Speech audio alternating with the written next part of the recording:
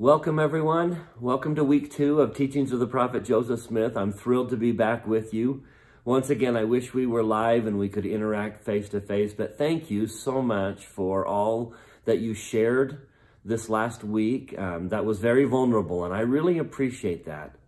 I think that was a significant lesson. We talked last week about what it is that stirred up your faith to feel after God. Faith is born when God manifests himself to us individually. But we can facilitate that. We can invite that. And usually what invited it was the testimony of man. I wanted you to see that pattern, that it was something that someone said that stirred up your faith and caused you to reach out for God. And that in that yearning, he reached out to you and touched you. And that's where faith is born and reborn and strengthened. It's when someone touches us and stirs up our faith and reaches out, and we reach out to God and he touches us. So thank you so much for sharing. I'm grateful to be back with you. Allergies and all, I apologize for my bloodshot eyes and my sneezing, but man, is this allergy season, and try as I might, it gets me. This week we're going to focus on lecture 3, and now we specifically turn to the character of God. And I'm going to make sure you understand that we are not going to distinguish between the Father and the Son. There is a time to say, now, is that the Father? Is that the Father's responsibility? What does the Father do? And what does the Son do? But not today. When we talk about characteristics, we need to understand one major doctrine, and that is that the character of the Father is the character of the Son. Whatever we call the character of God belongs to both of them. And so if we want to see the character of God, and I'm going to focus on the Father, because we need to have faith in the Father. The character of the Father is revealed by Jesus, his Son. Do you remember in John chapter 14 where Philip says, "Show us the Father"?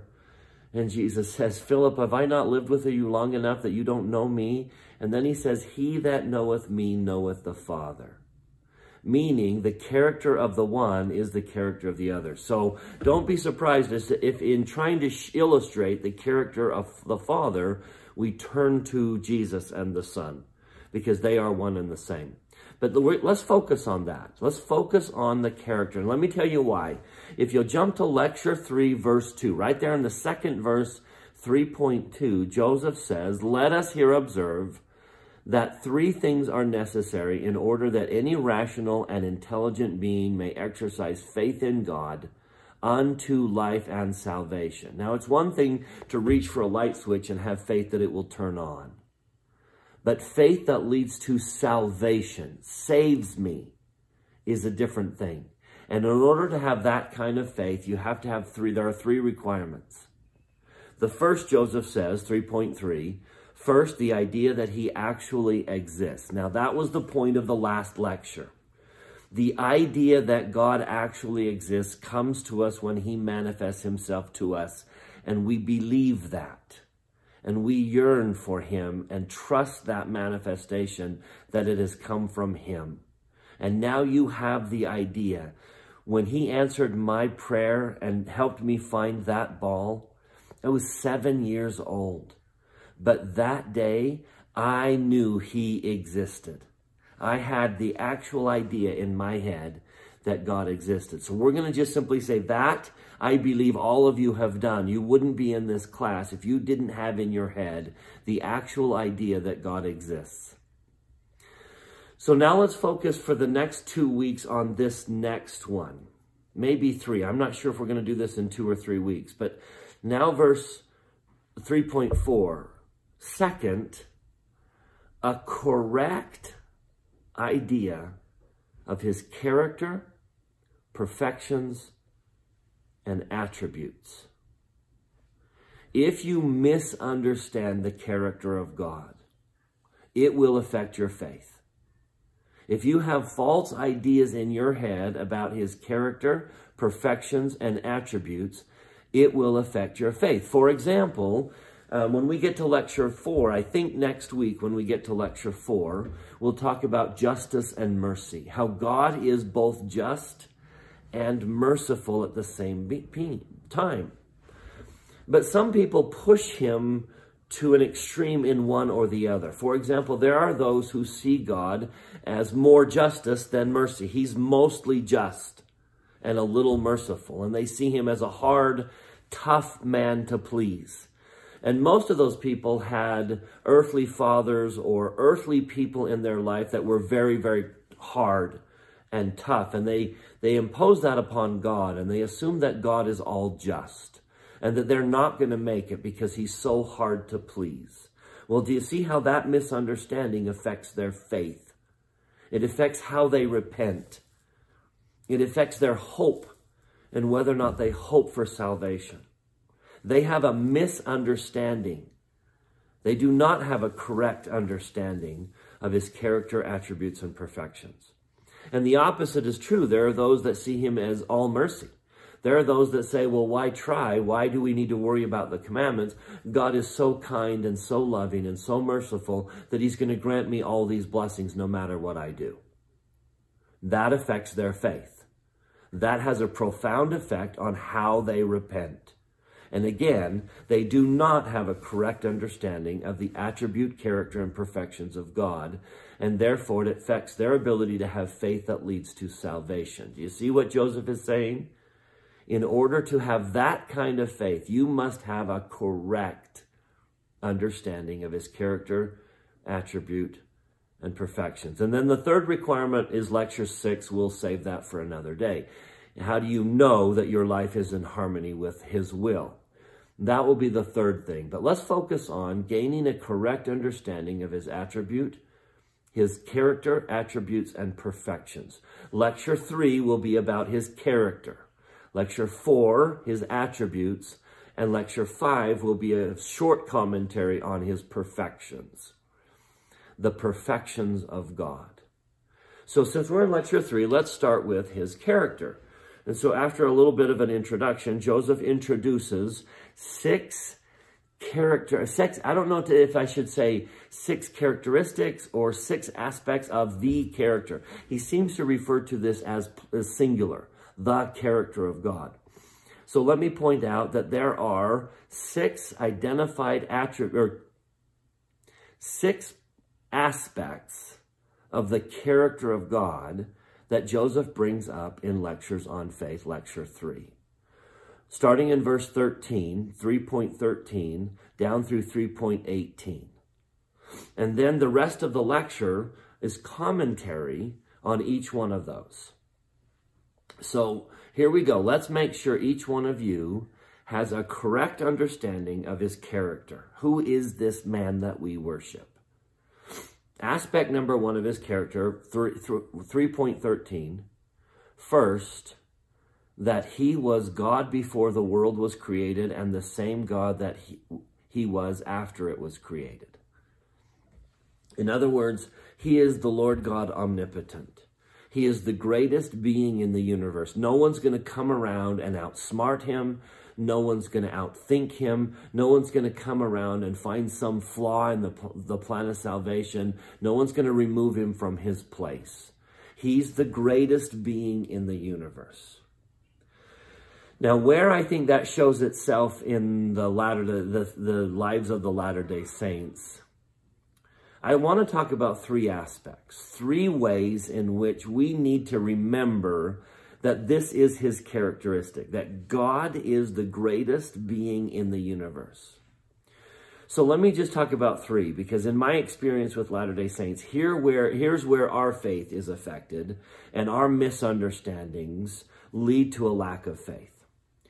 Number 1, he is greater than our problems. He is greater than all of our challenges, whatever they be. If he is the Lord God omnipotent, then clearly he is greater than our problems. Now, years ago, Jesus was on a boat with his disciples on the Sea of Galilee, and a storm hit. Now, I don't know if you've ever been out on the water when a storm hits, but it is terrifying. I once took my son, who was 5 years old at the time, out on a canoe, a 2-man canoe, and I'm in with a 5-year-old boy. And all of a sudden, a storm suddenly hit, and the wind whipped up like crazy. And it was absolutely terrifying. And I was so worried for that little boy. It is terrifying to be on the water. Now, I want you to just see this as a beautiful symbol. You in a boat surrounded by your problem, whatever it is, whatever challenge you may face. I have a dear friend who is struggling with depression right now. And it's like they are in a boat surrounded by this storm of depression. For some people, it's addiction, which seems so unfightable and unconquerable. And they are like a boat in the middle of a storm, tossed by this powerful force that they have no control over. That's a beautiful symbol. You in a boat, surrounded by the storm of your challenges. And then Jesus stands up and just gently says, peace, be still. And immediately, the storm calmed and left the men stunned. See, it had never entered their mind that someone could be more powerful than that storm. And Jesus is. The Father is. They sat there saying, what manner of man is this that even the winds and the waves obey him? They still obey him. Everything obeys him. He is the Lord God Almighty, and he is greater than any challenge you face. He is greater than any addiction. He is greater than depression. He is greater than financial challenges. He is greater than health problems. He is the greatest of them all. And so I think that helps us have hope and faith.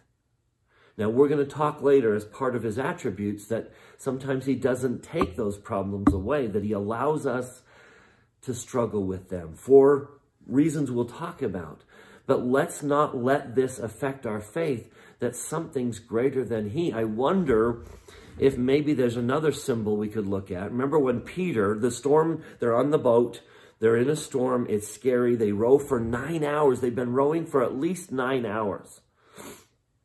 And Jesus walks onto them above the storm. Notice that he walks above their problems. And Peter cries out, Lord, if it be thou, bid me come unto thee on the water. This is Matthew chapter 14, as you recall.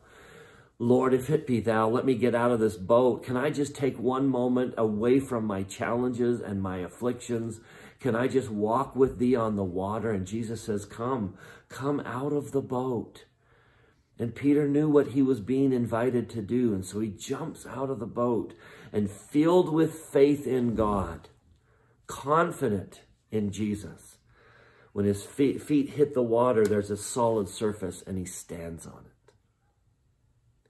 And then Peter took his eyes off the Savior and looked at the storm. And he feared and he sank.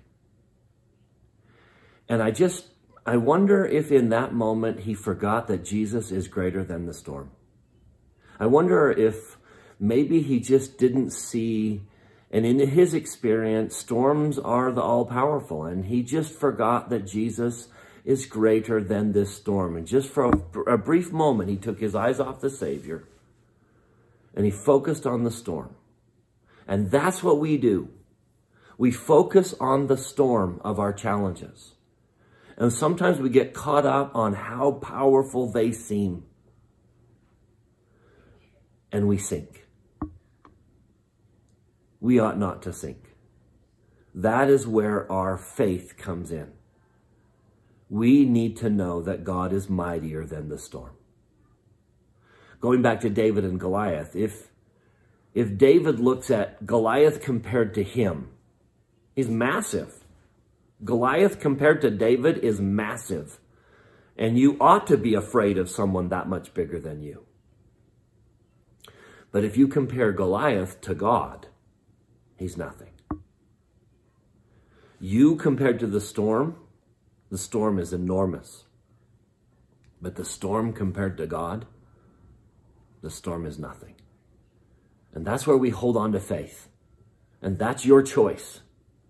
The next time Jesus says, come, and you jump out of the boat and trust him, trust that he's greater than the storm. And that he will allow me to row as long as it's appropriate, as long as he knows it's right. But he is greater than the storm. He will not let the storm consume me. And then we forget.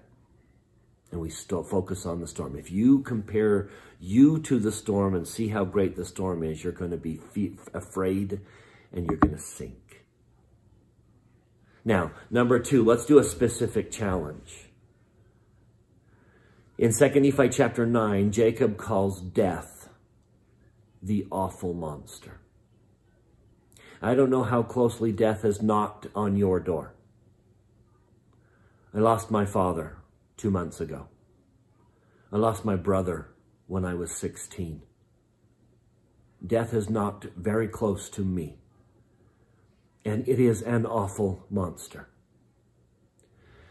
I pulled into my mom's house just as she was coming home from the hospital after my father passed away. And she got out of the car absolutely devastated. I don't even know what word to use. Empty. And I hugged her and she just said, the lowest I've ever seen my mom. What am I going to do without him? And that was an awful monster. But do you remember in John chapter 11, Lazarus has passed away. His 2 sisters are struggling with the awful monster, and they are weeping. But they hear that Jesus has come, and Martha runs out there and says, Lord, if you had just been here before, he would have not died. Which is great faith that Jesus has power over dying. He can prevent dying. You could have prevented the sickness, or you could have healed the sickness that caused the death. But there seems to be a, but now it's too late hint in her words. Jesus says, your brother shall rise again. And Mary, like I think a good Latter-day Saint who knows the doctrine of the resurrection, brushes us off to say, yes, I know that someday, somewhere, whenever the resurrection occurs, thousands of years from now, he will be resurrected and he will live again. And then Jesus says some of my favorite words in the New Testament. He seems to say, no, Mary, the resurrection isn't an event. It's not a day. It's not a thing. The resurrection is a man. He says, I am the resurrection and the life. He is greater than death. He speaks and death goes away. God the Father is greater than all of our problems, every challenge we face. He is greater than mortality.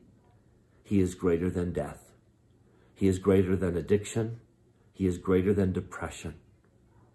He is greater than the physical ailments that we struggle with.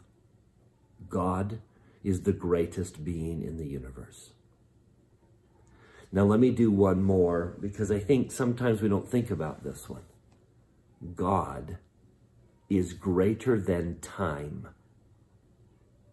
Sometimes we assume that God is going through the same time sequence that we are. That affects how we think of our relationship, that God doesn't have time. How could he? How could he have time for me?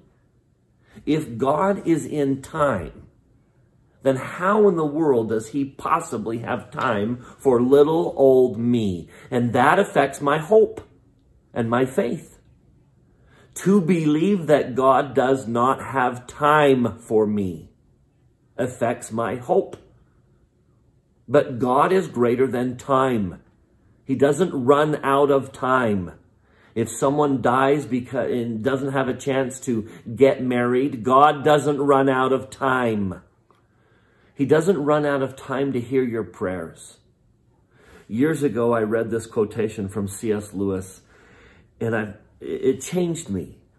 I know it's not really the question I'm answering, but think about how it applies to what we are talking about, that God is not in time. C.S. Lewis asked the question, how can God attend to several 100 million human beings who are all addressing him at the same moment? Well, in our day, it's several billion human beings. Notice that the whole sting of it comes in the words, at the same moment. Most of us can imagine God attending to any number of applicants if only they came one by one and he had endless time to do it in. So what is really at the back of this difficulty is the idea of God having to fit too many things into one moment of time. Our life comes to us moment by moment. One moment disappears before the next comes along, and there is room for very little in each. That is what time is like. You and I tend to take it for granted that this time series is not simply the way life comes to us, but the way all things really exist. We tend to assume that the whole universe and God himself are always moving on from past to future just as we do. But God is not in time. His life does not consist of moments following one another. If 1 million people are praying to him at 10:30 tonight, he need not listen to them all in that one little snippet which we call 10:30. 10:30 and every other moment from the beginning of the world is always present to him. He has all eternity to listen to the prayers, the split second of a prayer put up to him by a pilot as his plane crashes in flames. God is not hurried along in the time stream of the universe. He has infinite attention to spare for each one of us. He does not have to deal with us in the mass. You are as much alone with him as if you were the only being he had ever created. That is a tremendous doctrine to remember, that God is greater than time. He is not subject to time. God doesn't have to guess what's best for you. He can already see what's happening to you in the future. He is looking at you right now on your wedding day. He is looking at the children you have. He is watching your family because the future is already present to him. God knows what we need because he's watching us need it. He is past, present, and future. He is the Lord God omnipotent. He is greater than all things. He is greater than time. He is above time. He is greater than death. He is greater than your challenges. Please examine your life and ask if that's an element of your faith that needs to be corrected. Do you find your moments like Peter, where your fear of the storm swallows you up and you sink? We must have the correct understanding that God is the greatest being in the universe and that all things are subject to him and that his plan will succeed and that he knows what he's doing and that he has written a plan for each one of us and that he is the Lord God omnipotent. All right, character number 1. Back in the lectures on faith, verse 3.14, the second character is one that we really struggle with. So I'm not surprised that Joseph lists it second. I'll read it, but then I want to read Joseph's commentary on what we need to remember about it. Secondly, that he is merciful and gracious, slow to anger, abundant in goodness, and that he was so from everlasting and will be so to everlasting. We have to believe that it is the character of God to be merciful and forgiving, to offer second chances, to not hold a grudge. He is merciful and kind. As Joseph goes on to explain these things, you've got to read 3.20. In fact, I would strongly encourage you to cut it out, memorize it, put it on your mirror. and remind yourself, let this not affect your faith. Joseph wrote, I don't know who wrote this, maybe Sidney wrote it, but Joseph certainly had his hand in writing it, and it's one of my favorite statements. Lectures on Faith, Lecture 3.20. Unless he was merciful and gracious, slow to anger, long-suffering, and full of goodness, such is the weakness of human nature, and so great the frailties and imperfections of men, that unless they believed that these excellencies existed in the divine character, the faith necessary to salvation could not exist. For doubt would take the place of faith, and those who know their weakness and liability to sin would be in constant doubt of salvation. Sound familiar? I'm going to read that again. Those who know their liability, their weakness and liability to sin, would be in constant doubt of salvation, if it were not for the idea which they have of the excellency of the character of God, that he is slow to anger and long-suffering and of a forgiving disposition, and does forgive sins, iniquity, transgression, and sin. The idea of these facts does away with doubt and makes faith exceedingly strong. Oh, if the Latter-day Saints, if my 27 years teaching youth in the church has taught me one thing, it is the constant doubt we have of our own salvation because we just don't see this divine character. We do not have faith in this divine character. We do not believe God is slow to anger and of a forgiving disposition. Now, I know that can be pushed to the other extreme. There are those who think too much of his slow to anger, forgiving disposition. But I know Latter-day Saints, and I know we're constantly in doubt of our salvation because we just don't think God wants to save us. I received a beautiful, I don't know if I should say beautiful, but I received a very honest, truthful comment from one of my students once. She said the following: if I am being honest, I have always struggled with feeling like I have worth. I devalue my opinion and talents because I have an underlying belief that I don't matter, and my thoughts and feelings and actions genuinely don't matter. I struggle to see that it would be worth Heavenly Father's time to help someone like me. I struggle to view myself or my struggles as important enough for his help. Logically, when I sit down and type it out, I know doctrinally that it isn't true and doesn't make sense, but that is how I have always felt. I struggle to see why he would want to help or save someone like me. And I think that's a classic example of someone who is fully aware of their imperfections and doubts that God would even have the characteristic to look past them. And so whatever you need to do to believe this divine attribute, that God is of a forgiving disposition, that he is very merciful and quick to forgive, quick to let go. We are not. Human beings are not. And because we're not, we have a tendency to assume God is not. But God is quick to forgive.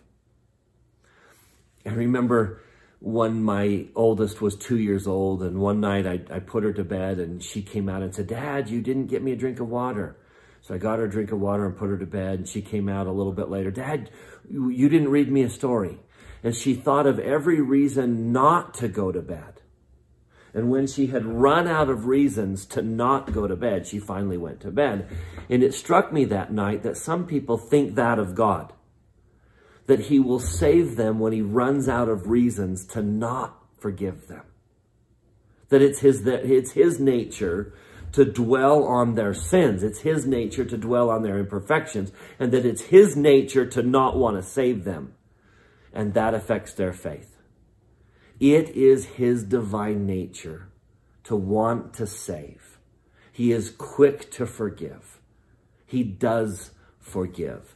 But if you don't see that in his character, if you don't see that as, I love that Joseph lists this second. If that doesn't seem to be one of his divine characteristics in your mind, then your doubt and your lack or your knowledge of how imperfect you are is going to cause a lack of faith.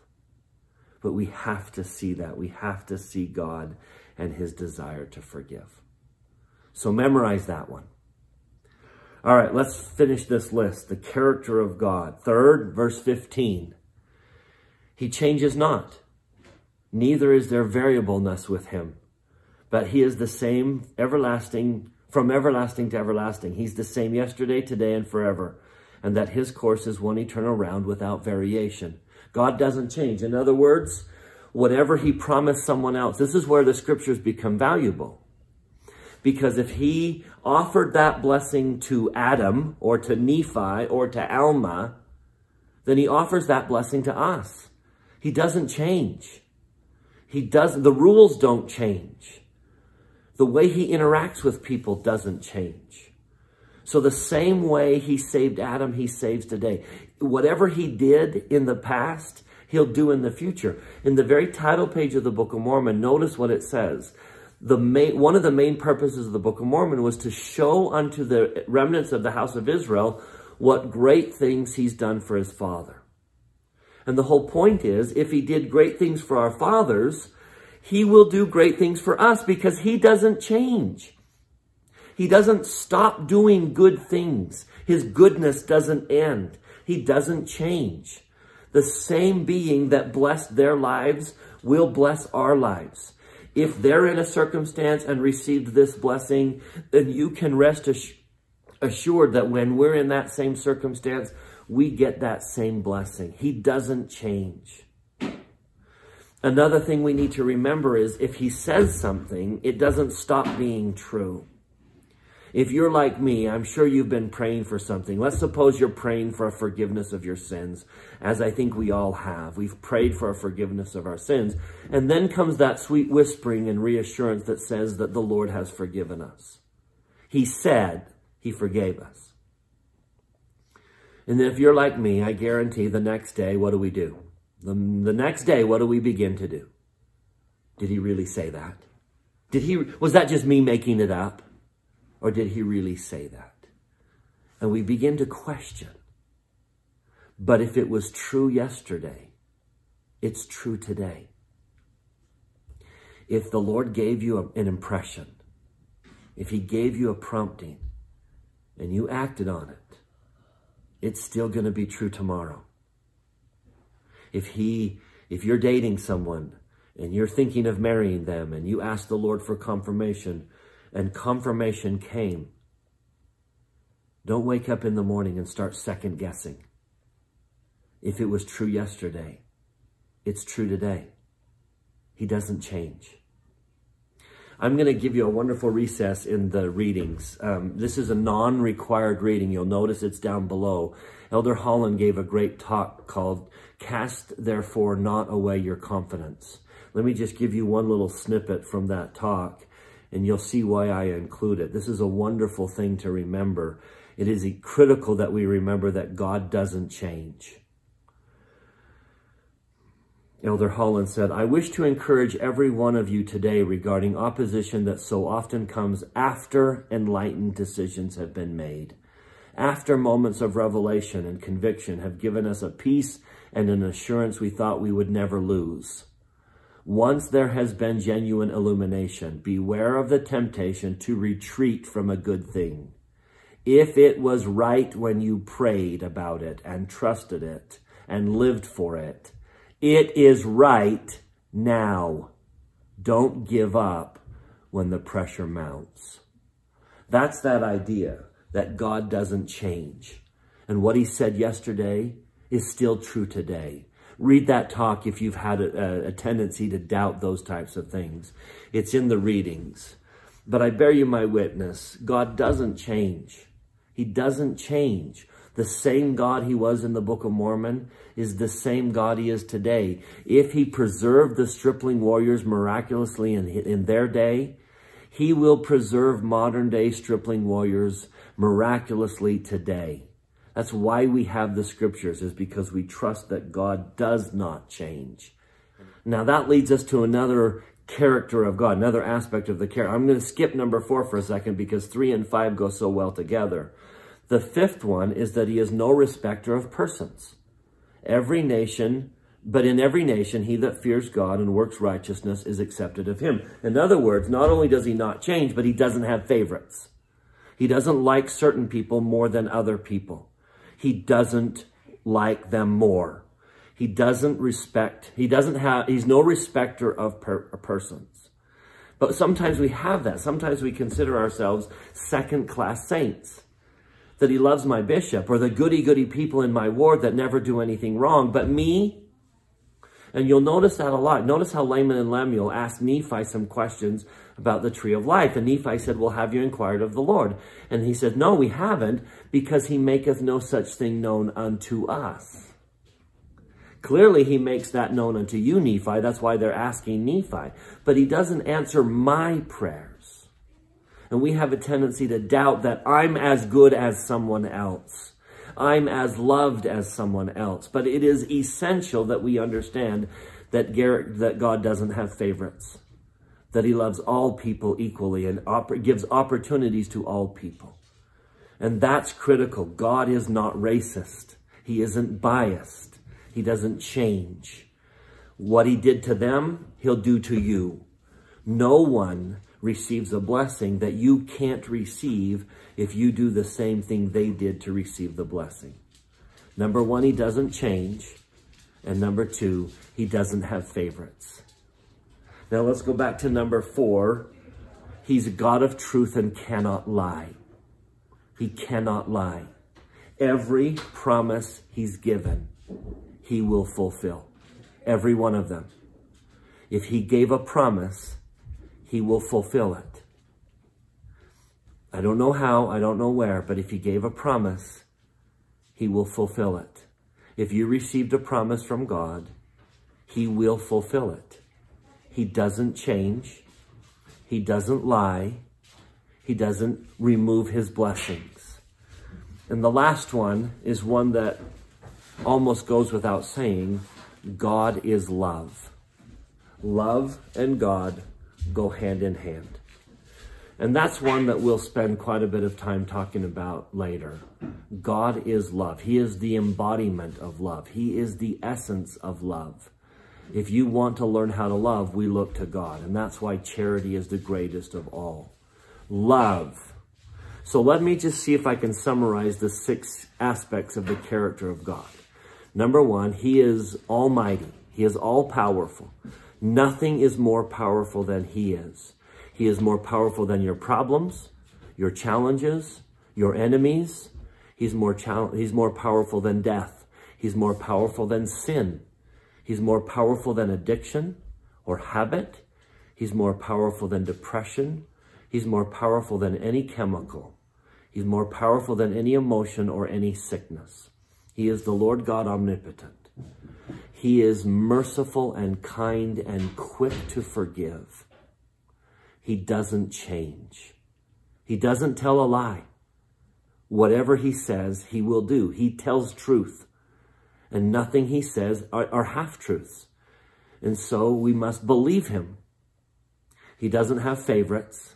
He respects all people equally. And he is love. Love and God go hand in hand. Those are the aspects of the character of God that Joseph Smith teaches in Lecture 3. Here's your assignment. I want you to, as you read through Lecture 3, I want you to focus on those 6 and think about them. Think about the things that we've talked about. And I know this is going to be a little vulnerable, and I applaud your vulnerability last week. I'm wondering if maybe we can do it one more time. Which of the 6 has been your struggle? If faith requires a correct understanding of his character, What's the biggest threat to your faith? Which of the 6 has been the biggest challenge in your life? Seeing something else as more powerful than God, like your problems, or seeing the storm and sinking, not seeing his mercy and his tendency to forgive, forgetting and knowing that I have a propensity for sin, I lose hope. Is it that I don't think that the promises apply to me like they applied in the past? Is it that I don't think I'm as good enough as other people? Is it that I don't trust his promises because I don't think he really keeps them? He lies. Is it that I don't think he loves me? What is the biggest challenge? Which of the 6 is your weak spot? And what needs to be strengthened? If you don't mind sharing that, I'd love to hear it. Now, if you're uncomfortable with that, and I know that requires some vulnerability, and I understand that. If you're uncomfortable sharing that, then which do you think is the weakness of most of us? What do you think is the hardest of the 6 for human beings? In which area do we struggle? That's the question for the discussion this week, is in which area of those aspects of his character do you or we as a humanity find the biggest struggle? What do you think, and why do you think it? I'd love to hear. Make sure you include it in the chat. If you'd like to chat with me privately, just text me. If not, please join our GroupMe class and share your thoughts to that answer. I want to leave you with my testimony. I bear you my witness of the character of God, specifically going back to number 2. I bear you my witness that he is quick to forgive. He is of a forgiving disposition, and he does in fact forgive. That I know, and of him I testify, in the name of Jesus Christ. Amen.